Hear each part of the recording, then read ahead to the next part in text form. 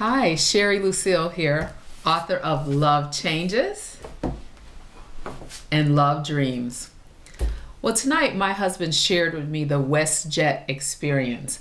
He took me to YouTube and showed me this whole episode of where WestJet was advertising a Santa Claus in the airport. So people would come up and get their tickets checked by this Santa Claus on the screen, and the Santa Claus would ask them, "What do you want for Christmas?"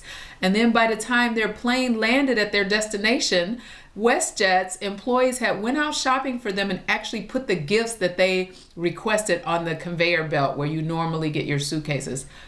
Immediately, tears came to my eyes. I'm such a romantic. It immediately made me think of It's a Wonderful Life. I don't know if you're old enough to remember this or know anything about it. This was my favorite Christmas movie. It's December and it's almost Christmas time. I am going to watch this. I am a romantic. So I started thinking, how did I get this way?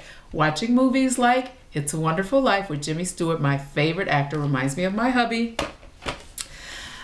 And the Ten Commandments, another favorite.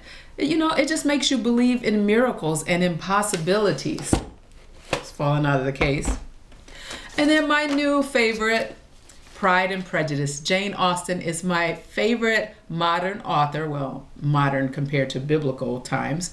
Anyway, so that's where I really got my love of writing romantic stories from Jane Austen. This is Pride and Prejudice.